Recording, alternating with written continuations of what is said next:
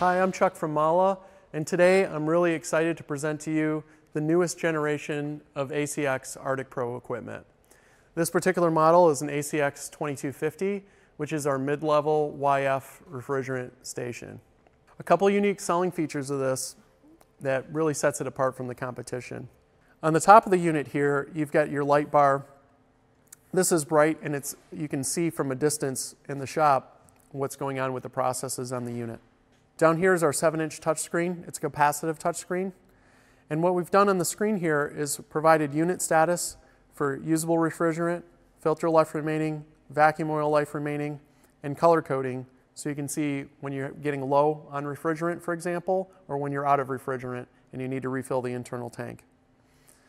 On the left side is a picture of the unit, the serial information, and the software version that's currently running. And along the bottom, you have a lot of information here, a user manual that you can get to right from the front of the screen. Here's a QR code that's presented to connect your phone app to the machine so that you can screen mirror from distance while you're out to lunch if you wish. And a unit of measure selection where you can select different unit of measure types just by pushing the button. Moving down on the front here, we've got our two gauges that are plumbed directly into the manifold, so these are direct readings at all times. Below that here is a cutout for the thermal printer.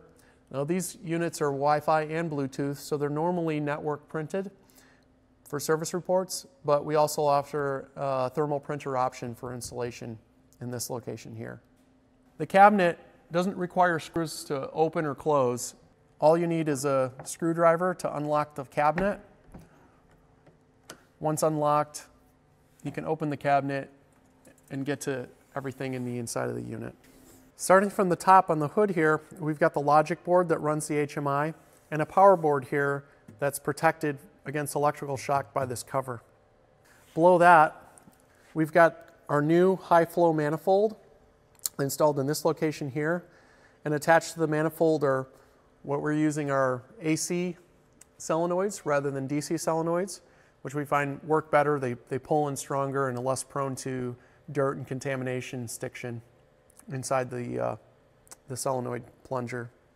To the left, on this particular unit, we have an external identifier that's internally mounted, and this prevents contamination from entering into the unit that requires a decontamination process. So this is it's a great feature for preventing that contamination. Moving our way down here, you have very easy access. Here's the filter dryer. Again, no screws to remove to access the filter dryer.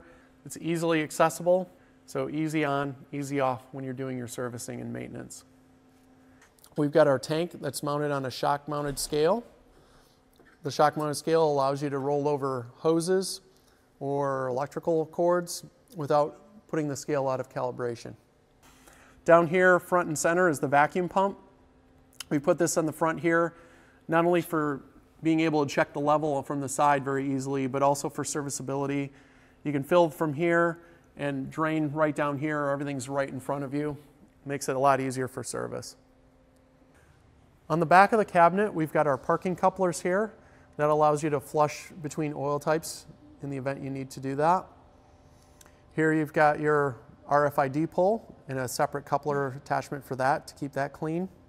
Over here, you have good clear visibility to your RFID filter, so you can check for contamination. Next to that is the power switch, with an added benefit of having a breaker built into the power switch, so no fuses you have to replace.